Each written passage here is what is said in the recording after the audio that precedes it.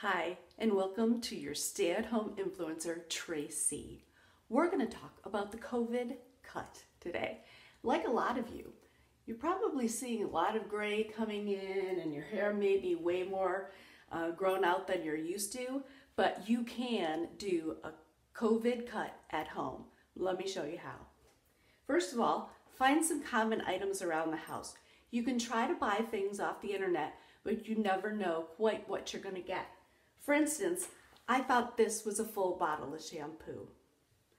Fool me once, but never twice. So anyways, everybody has some scissors, right? I mean, hopefully they're sharp enough. Do what you can. Next we have clippers. Clippers are a good tool. That's what they're used for, is cutting hair. You have all these different adjustments that you can use. Okay, next, let's think about color. Again, look around the house, see what you have. Of course, I'm in my bathroom, so I'm already starting to think, I've got mascara, I've got some eyebrow tinter, but I got a lot of gray to cover. So I went down to my hobby area, found some craft paint and some foam brushes. I feel like this is sort of what my hairstylist uses. This would probably work really well.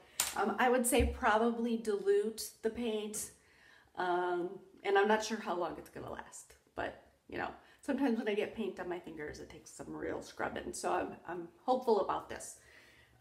So we've got our cutting equipment, we've got our dye, so I think we're ready to start this. So here's my before, and I'll show you the after in just a second.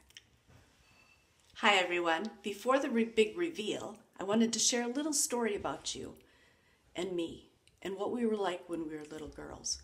For me, I had really curly hair and I always wanted long, straight hair. And so I used the exact same solution that I used when I was a little girl. Honestly, this is for my mom. Happy Mother's Day, Mom. I added style, I added length and extensions, and I did my first try in a brown hair, and I kind of love it. It feels bouncy, it feels free, and I can definitely see myself grabbing some attention when I go out in public. Next, I'd like to try a blonde. Ready for the reveal again? I did blonde this time, but I also added a splash of fun color. Yes, I love it. It's so cool. This is so much fun. I love the purple.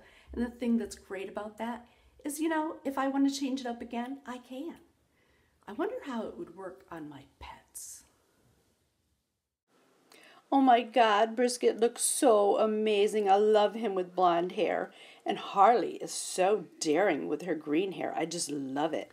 Thanks everyone for staying in tune and staying at home with your influencer, Tracy. Oh, by the way, I decided to be real with myself and just let the gray go. Take care.